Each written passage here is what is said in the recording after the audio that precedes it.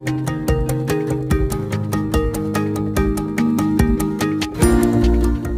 And welcome guys, स्वागत है एक बार फिर से आप सबका चैनल के इस नए वीडियो में। तो आज हम बात करने वाले हैं फुटबॉल की फॉर्मेशंस के बारे में।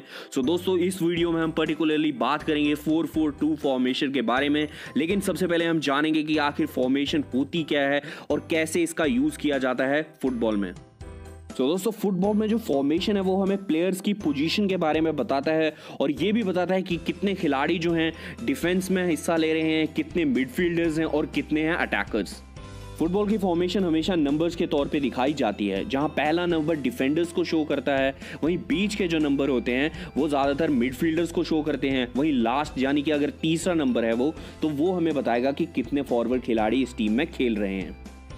इसके अलावा फुटबॉल की फॉर्मेशन में कभी भी गोलकीपर को इन्वॉल्व नहीं किया जाता। इसका मतलब ये है कि जो आपके डिफेंडर्स के पीछे एकमात्र गोलकीपर है वो गेम में तो ज़रूर हिस्सा लेगा लेकिन फॉर्मेशन का हिस्सा नहीं होगा।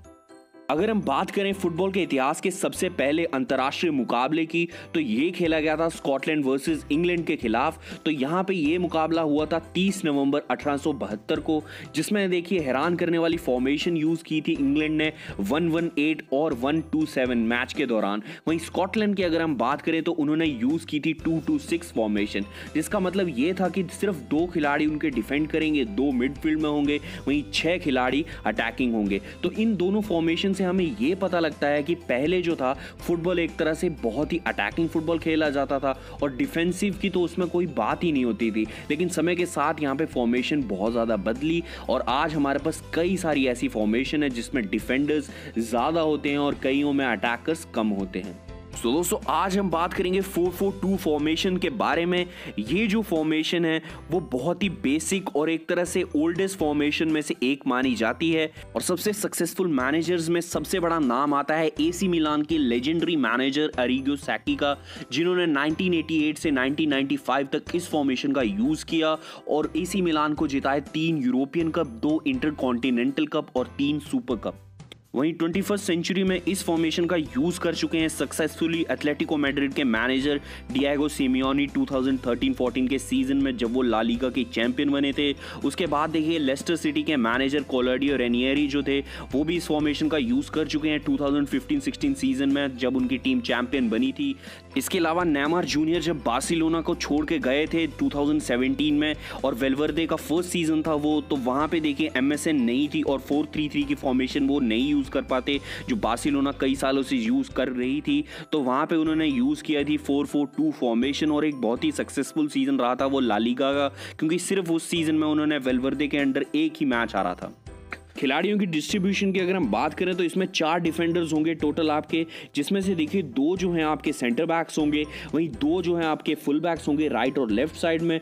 मिडफील्डर्स की अगर हम बात करें तो वो भी इसमें 4 होंगे, जिसमें से 2 जो हैं सेंटर मिडफील्डर की भूमिका निभाएंगे, वहीं 2 होंगे आपके वाइड मिडफील्डर्स। वहीं अटैकिंग की अगर हम बात करें तो 2 फॉरवर्ड खिलाड़ी के साथ आपकी अटैकिंग टीम स्टेबल होती है। चलिए बात करते हैं इस फॉर्मेशन के एडवांटेजेस के बारे में। तो सबसे पहली एडवांटेज जो आपको इस फॉर्मेशन के यूज से मिलने वाली है वो है कि ये फॉर्मेशन आपको विड्थ प्रोवाइड करेगी, क्योंकि यहाँ पे आपके पास होंगे 2 वाइड मिडफील्डर्स, वहीं उनके पीछे होंगे 2 फुल बैक्स जो कि अटैक और डिफेंस में वाइड एरियाज में आपकी मदद कर सकते हैं। इसके अलावा देखिए ऑपोजिशन जो है इस फॉर्मेशन के खिलाफ खेलते वक्त देखिए काफ़ी ज़्यादा यहाँ पे स्ट्रेच हो जाती है, क्योंकि बहुत ज़्यादा यहाँ पे हमारे पास विड्थ आ चुकी है। तो अगर यहाँ पे ऑपोजिशन की फॉर्मेशन जो है स्ट्रेच होती है तो जिससे हमें देखिए सेंटर में काफ़ी ज़्यादा गैप्स क्रिएट होते हैं, जो कि हमारे 2 फॉरवर्ड खिलाड़ियों को काफ़ी मदद करते हैं। 4-4-2 यूज करने का एक और फायदा ये है कि ये आपकी टीम को काफ़ी ज़्यादा यहाँ पे क्रॉसेस प्रोवाइड कर सकता है इनसाइड द बॉक्स, क्योंकि यहाँ पे जो क्रॉसेस हैं वो आपके प्रोवाइड करेंगे वाइड मिडफील्डर्स के साथ उनके फुल बैक्स। इसके अलावा देखिए मैनेजर जो है गेम के मुताबिक देखिए इसको मॉडिफाई भी कर सकते हैं इस फॉर्मेशन को। यहाँ पे होगा ये कि आपके 4 मिडफील्डर्स में से एक मिडफील्डर आपका चला जाएगा डिफेंसिव मिडफील्ड की पोजीशन में, वहीं एक जो आपका मिडफील्डर होगा वो आपका चला जाएगा अटैकिंग मिडफील्डर की भूमिका में। तो यहाँ पे आपके जो वाइड मिडफील्डर्स हैं वो बन जाएंगे सेंटर मिडफील्ड। तो यहाँ पे एक स्ट्रक्चर आपको मिलेगा डायमंड स्ट्रक्चर, जो कि बहुत ही सक्सेसफुल होता है शॉर्ट पासिस खेलने में, जिसके साथ आपको यहाँ पे काफ़ी ज़्यादा पोजेशन मिलेगा गेम में। इसके अलावा देखिए 4-4-2 फॉर्मेशन का यूज़ तब भी करती है टीम जब देखिए वो ज़्यादा प्रेशर वाली टीम या फिर देखिए बहुत ज़्यादा अटैकिंग टीम के खिलाफ खेल रही हैं या फिर डिफेंड कर रही हैं और एक टफ टीम है उनके पास, क्योंकि ये जो फॉर्मेशन है बहुत ही सिंपल स्ट्रक्चर है इसमें और बहुत ही ईजी होती है एग्जीक्यूट करना टफ सिचुएशंस में। और यहाँ पे आपके पास ऐसे खिलाड़ी नहीं चाहिए जो टेक्निकली बहुत ज़्यादा ब्रिलियंट है या साउंड है इस फॉर्मेशन के लिए। तो दोस्तों ये थे इस फॉर्मेशन के सबसे इंपॉर्टेंट एडवांटेजेस। वहीं देखिए गेम के मुताबिक यानी कि ऑपोजिशन की जो यूज़ की है उसने फॉर्मेशन, उसके मुताबिक यहाँ पे आपको और भी बहुत ज़्यादा एडवांटेजेस होंगे इस फॉर्मेशन के यूज़ करने से।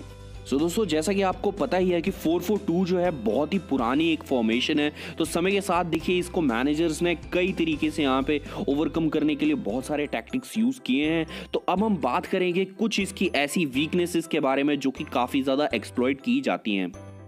तो सबसे बड़ी जो कमजोरी है इस फॉर्मेशन को लेकर वो ये कि देखिए इस फॉर्मेशन में 2 फ्लैट लाइन्स क्रिएट होती हैं 4-4 प्लेयर की, एक होती है डिफेंडर की और दूसरी होती है मिडफील्डर की लाइन, और इन दोनों लाइंस के बीच में बहुत बड़ा गैप क्रिएट हो जाता है। तो अगर ऑपोजिशन का प्लेयर जो है इस लाइन के बीच में आ जाए तो यहाँ पे उसे मार्क करना बहुत ज़्यादा टफ हो जाता है और इस फॉर्मेशन को तब वो डिस्ट्रॉय कर सकता है।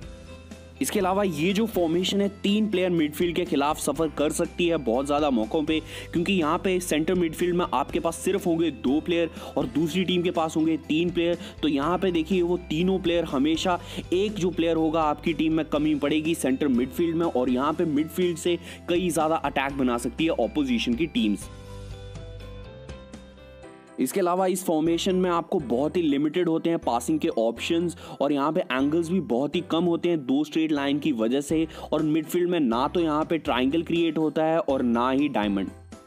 सो इस चीज़ को ओवरकम करने के लिए आजकल देखिए मैनेजर जो है इसका अपग्रेडेड वर्जन यानी कि 4-1-2-1-2 को यूज़ करते हैं जिसमें डायमंड की शेप बनती है जो कि मिडफील्ड के लिए अच्छी होती है। सो फाइनली दोस्तों अब हम बात करेंगे कि ऐसी वीकनेस की जो दरअसल इसकी ताकत भी है। जी हाँ दोस्तों, वाइड मिडफील्डर्स और आपके फुल बैक इनको देखिए लगातार अटैक भी करना पड़ता है और डिफेंड भी करना पड़ता है और बॉक्स टू बॉक्स इनकी मूवमेंट होती है। तो यहाँ पे एक ऐसे खिलाड़ी चाहिए आपको कि बहुत ज़्यादा जिनके पास स्टेमिना हो, और अगर आपके पास ऐसे स्टेमिना वाले खिलाड़ी नहीं है तो ये फॉर्मेशन जो है एक तरह से डिस्ट्रॉय हो सकती है। सो फाइनली ये थी वीडियो 4-4-2 फॉर्मेशन के रिलेटेड, और ये वीडियो जो है वो सजेस्ट की है प्रियांशु गुज्जर ने। तो यहाँ पे उन्होंने और भी फॉर्मेशन के बारे में पूछा है, लेकिन एक वीडियो में कंक्लूड करना बहुत टफ था, तो यहाँ पे बाकी फॉर्मेशन की वीडियो भी आ जाएंगी। तो आई होप कि आपको ये वीडियो अच्छी लगी होगी, और तब तक के लिए देखते रहें और सपोर्ट करते रहें फ्री किक सिंह।